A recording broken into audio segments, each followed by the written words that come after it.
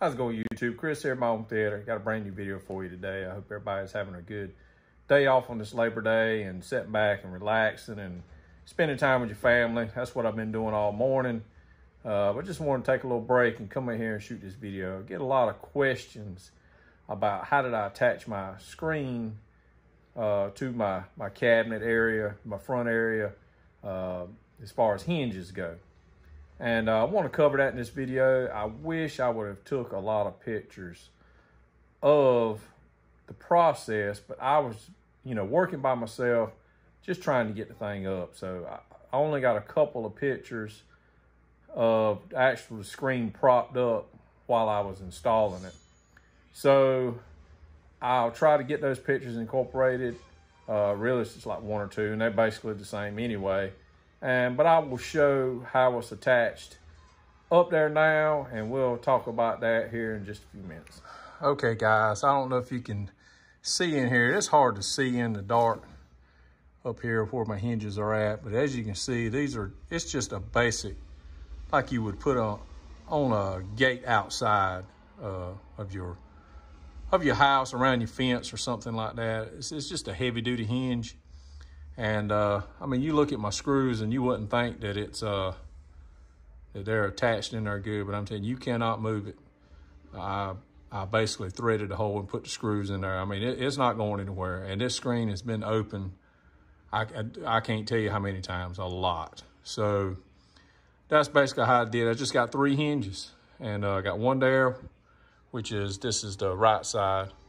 And I got one on the middle and one on the left side. So I only got 3 hinges, and I've had this screen open, closed. I've had it propped open. I've run it up and down with my actuators for quite a few months now, and them screws is tight. It ain't going nowhere. And if you're wondering what this line is right here, turn my flashlight off. That's where it's actually, when the screen goes up, it's actually hitting this right here. I thought I had a gap far enough to where it wouldn't hit, but it's hitting. But you can't really see that from the floor, so it's not really a big issue. It just messed up the velvet there. But basically, this is what it looks like from the top. And I just got 2 pieces of wood down in here. I'm gonna raise the screen so we can look in there. I don't know if you can see further down. That don't help none. But you got one in the middle and you got one on the end down there. But yeah, that's what it looks like from the top. Screwed into that aluminum. Those are long screws. And like I said, they're not going anywhere. So that's what it looks like from the top. We'll open this screen and we'll be back here in just a second. All right, now we got the screen open. As you can see, the hinges is just mounted to this piece of wood here, and this wood screwed into 2x4s through the sheetrock. Those are long screws. These are long screws. And I don't know if I can get up here. It's hard to see how the hinge is. So when it's closed, it's at a kind of at a 90-degree angle.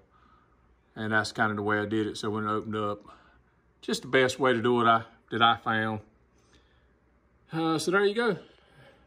See, we got the type of hinge that it is. I don't know if you can see that on there. I just picked it up from Lowe's. So you got that one. You got one there. And you got one at that end down there. And that's basically how I attach it, guys. And then, like I said, here's my system here. I still got to hide the wires and stuff. I hadn't done it. I've been relaxing, guys. So there you go. It's got a piece of wood there, mounted there. And it's mounted in there really good. Long screws. Ain't going nowhere. And then I got this piece of metal that my buddy cut at work for me. Yeah, I got a bunch of washers in there. But this right here, this piece of metal goes in this channel. So that piece of metal goes back, way back up in here, as far as it'll go. So there you go. Sturdy, ain't going nowhere. So there we go. I hope I answered everybody's question. I mean, I mean, the picture that I was going to show, guys, it was just nothing but my screen. Let me turn this camera around. Basically, the picture I was going to show was just a screen mounted. I had it propped up there in place, and then I put a level on the top of it to make sure the screen was level. And I attached one in the center first, and then attached the one on either end. Now, I did have to, once I got it up, I had it off center a little bit. So then my wife came back and helped me center it up. So I actually had to reattach it. So, but that's how I did it. I hope I explained everything. Like I said, I didn't go into any depth as far as my pictures and when I was putting it up. Probably should have, but you know, basically it's kind of self-explanatory how I did it. And man, I'm free to answer any questions anybody has. Hey, put a question in the comments. My email address is always in the description. And also you can follow me on Instagram. You can hit me up on Facebook. I'm on Facebook. I belong to a bunch of Facebook groups.